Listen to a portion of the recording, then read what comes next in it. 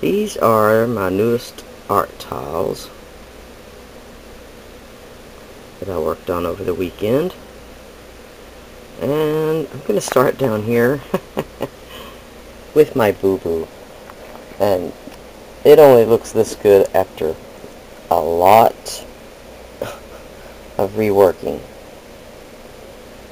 I tried first stamping and embossing the ghost, if you can even see it, yeah, barely there, with I just did it with the Versamark and with some glitter, some embossing powder with some glitter in it.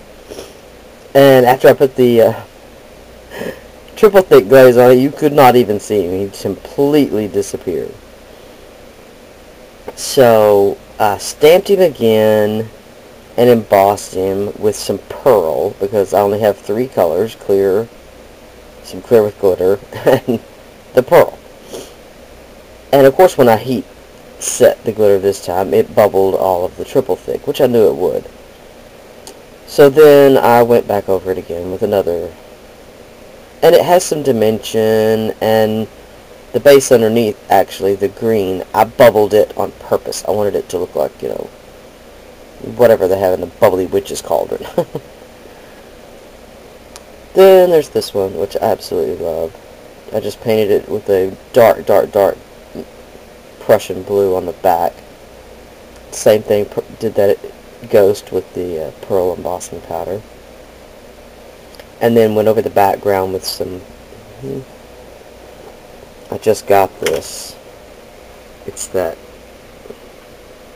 glitter paint, folk art glitter paint, and I just got the silvery one, whatever it is. It's like clear with iridescent glitter in it. Then I did this one, and I just embossed this little bat. I stamped him in black, but then I embossed him with clear because I don't have any black.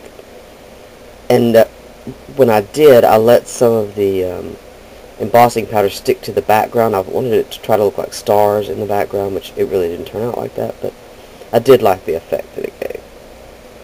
And again, this was on that same green background. Here's the other one that I did with where I bubbled it first. I bubbled all the paint before I even started, and then I wish you could see the depth on this one. Is actually pretty cool. The spider has black glitter on his body, and he's actually dangling from a little tiny faint string. I don't know if you can see it. And this one's got a little bit of antiquing and several different things done to it. And then it has the glitter. It actually has it on there quite a bit more than what you could see. But anyway, so there's that one. And then this one has the glimmer spray.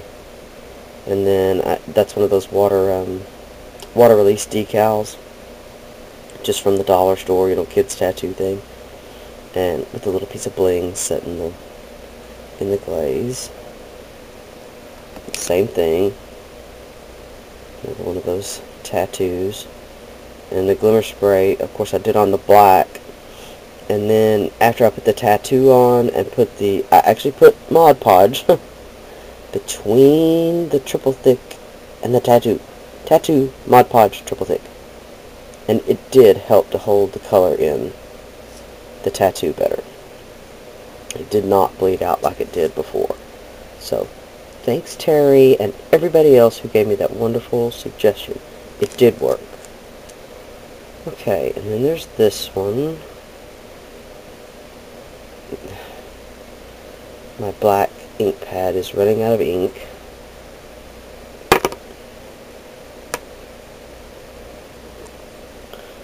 This one I did not sand the paint before I did the stamping, and I like the distressed look. The distressed look it made. This one, the black is a little bit better on the stamp where the magic is. And then that's another one of those tattoos. And then I love the way this one turned out. Another one of those water release tattoos, decals, whatever you want to call it. just really, really love it. Anyway, so that's what I've been up to over the weekend. I know it doesn't really look like much, but hey, there you go. I'll put those together probably as a set. And I have no clue what I will use them on. It's funny, I can see them better from... Anyway, my camera is so weird. Shuts itself off, telling me that the battery needs replacing, needs charging, and so I turn it off, and I turn it back on, and it's a quarter charged, so... Anyway. Anyway, that's what I've been up to. What I did over the weekend, and, why I came back, I have no idea. Oh, just say, okay, bye everybody.